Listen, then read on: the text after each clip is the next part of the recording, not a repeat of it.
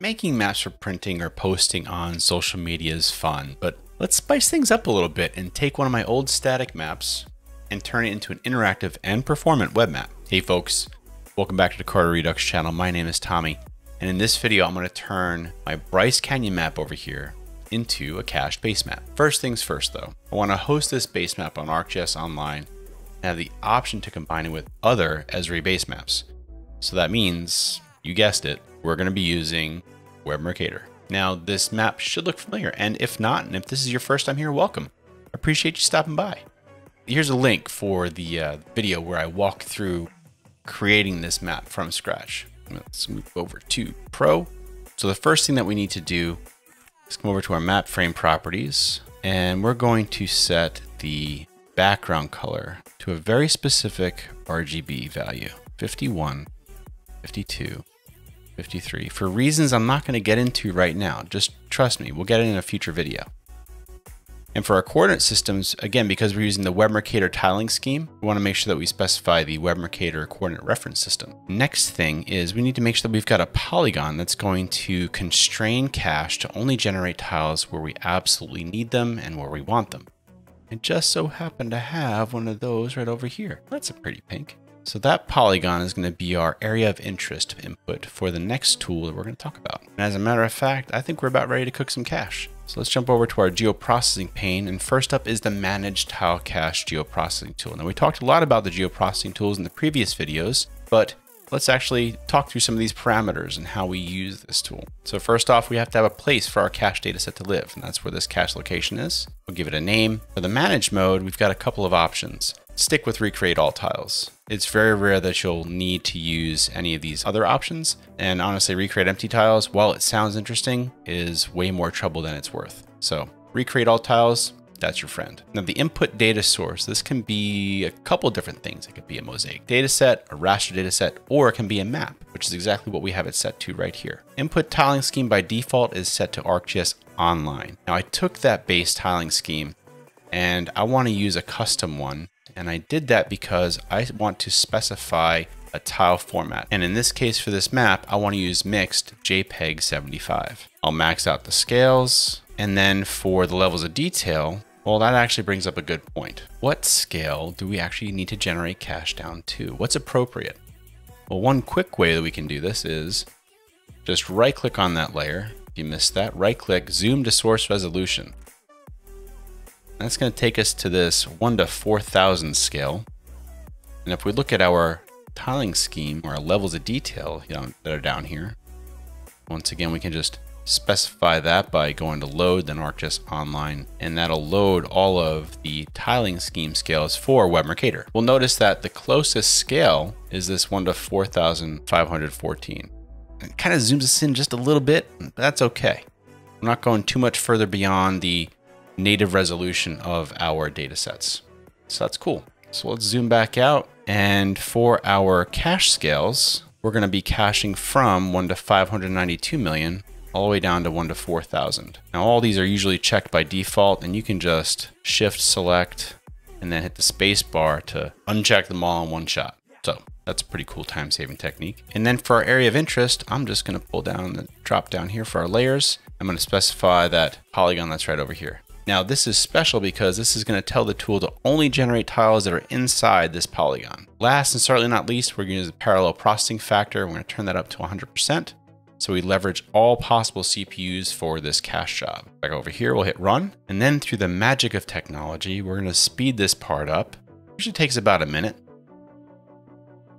And we're done. How did we do? 1 minute, 17 seconds. Not too shabby. Now let's take a look at what we just created on disk. So let's go to our cache directory. We see this raster data set now for our Bryce Canyon base map. Now, if we look at that on disk, it's going to look a little different, right? This just looks like a single raster data set. But if we look in here, it's got a bunch of files, a bunch of folders. And if we dig into these folders, we've got these bundle files where the JPEGs and PNGs are being stored. So now that we've got a cache data set, the next step is to use the Export Tile Cache Geoprocessing tool. So we'll browse to our cache directory, we'll locate our cache data set, and this time we're going to use all the scales. Right? We're going to let it max out, and we're going to reuse that same polygon that we did before. Now, additionally, you've got some options when we export the cache. We can use the tile cache, but that would essentially just copy what's already on disk. You've got the old version of the tile package, the TPK, or you can use TPKX. Because we're going to ArcGIS Online, I'd recommend TPKX. This is the new version of the tile package. It's also got some secret sauce under the hood that's gonna help improve display of the Basemap in certain scenarios. So we're gonna turn that on. We're gonna pick our output location, and once again, we can specify the parallel processing factor. So let's kick that off. And it's done. Let's see how long that took. So that took a whopping 21 seconds. So we've got our tile package right over here. And once again, let's see what that looks like on disk. Let's go back up, exports. We've got a 13.5 megabyte tile package. Now, before we publish this to ArcGIS Online, I just want to bring this into ArcGIS Pro just to kind of check things out. Add our tile package to the map. There we go. You know what? Just to mimic the behavior of zooming and snapping to the cache scales, I'm going to check this box. This is a new feature that was added recently in the ArcGIS Pro, and I really like it. It's going to lock to those specific scales that we've got in our pick list here. So 36,000, 18, 9, 4. Now you'll notice the map is still displaying. Remember that tile package secret sauce I was talking about? Well, it's something called tile resampling. Even though I only generated cache down to this scale, my map is going to continue to draw and render because the tile package is telling the machine to resample the last set of tiles that it had. So I'm actually seeing just pixelated versions of that 1 to 4,000 cache scale, which is really cool. Now, the awesome thing about that, it's exactly how it's going to behave when we push this up to ArcGIS Online in a web map.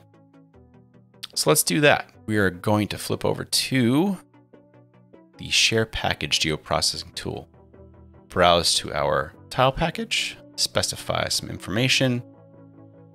We'll also, because I'm signed into my organization, it knows where it's going to go, and I can pick a content directory for that to live. Additionally, I've got the option to publish the web layer. So you actually upload two things. You upload the tile package, and you have an option to deploy the actual tile layer. So we'll check that, and we'll click run. Now, while that's running, let's head over to my ArcGIS Online org to see what's happening over there. So we'll just give that a second to upload the tile package, and that's uploaded. So we'll just flip this, and now we actually see we've got two items in my content directory. I have my tile package, the TPKX that we created, and it's automatically gone ahead and published and created that endpoint where tiles will be streamed from. This is just a file, it's just a zip file, right? Of all the stuff that goes into the cache data set. This, however, is the actual posted tile layer. So let's take a look at that item. And what we really want to look at is the current tile deployment status. So we can click on Show Current Tile Details. We can see that the tiles appear to be published and ready to go. So let's go back and add it to a web map. Just confirm that the thing is behaving the way we want it to. So here it is, combined with a lovely Terrain with Labels Basemap. It's looking really cool. I like that a lot. Now let's just test out that resampling functionality too. So if I get the visibility range, I'm at 1 to 9,000, 4,000. Check that out. Same behavior. I only generated cache down to 1 to 4,000, yet I'm able to cheat, still display a map all the way down to the largest level of detail that the Basemap is supporting, which is something crazy like, what is this? 1 to 70? Pretty wild. All right, folks. Well, that's it. It's published, cached, done. Really cool. Now we've got a functioning, interactive web map that's going to perform well. And you know what? I think there's some more things that we can do to this Basemap to kind of really spice it up a little bit. So stay tuned for the next round of videos in this shaded relief base map series. All right, folks, take care. I'll see you soon. See ya.